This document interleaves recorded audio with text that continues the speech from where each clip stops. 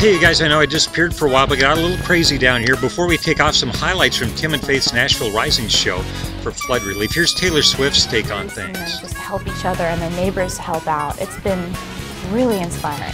You hear everything from, people losing possessions and basements and things like that being flooded to, entire houses being gone.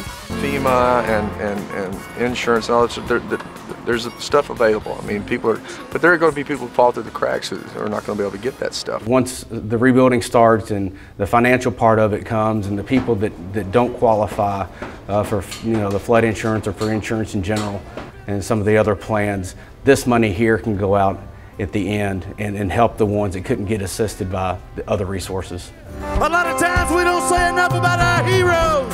And I tell you, the day the flood hit, there was heroes everywhere, baby!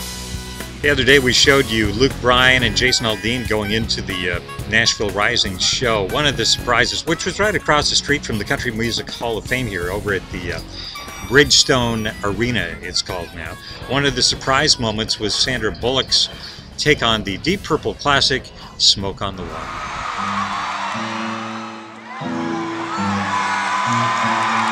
This is the place that I love the most in the world. Thank you so much for coming tonight.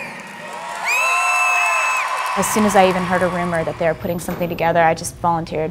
Everybody here for the show on every level has just said, we're in, we're doing it. There was no way I was going to, miss the opportunity to even do a little thing like be a part of this show here tonight. Jesus, take away, take it from my hands. It's a great thing for a great cause and a fun night, and all those things mixed together. It makes for a really great night. Please, we want to be a part of this and make a difference, help make a difference. The news today from Opryland was that they now plan to reopen November 15th. That's the hard date now. Some drawings of the new Opryland complex have been released.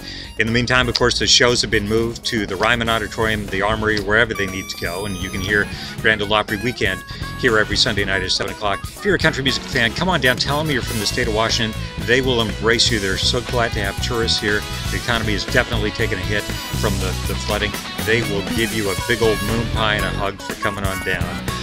Thanks to Weinstein Beverage and Dr. Pepper, who powered our reports from Nashville. Remember, there's nothing like a Dr. Pepper and a Goo Goo Cluster.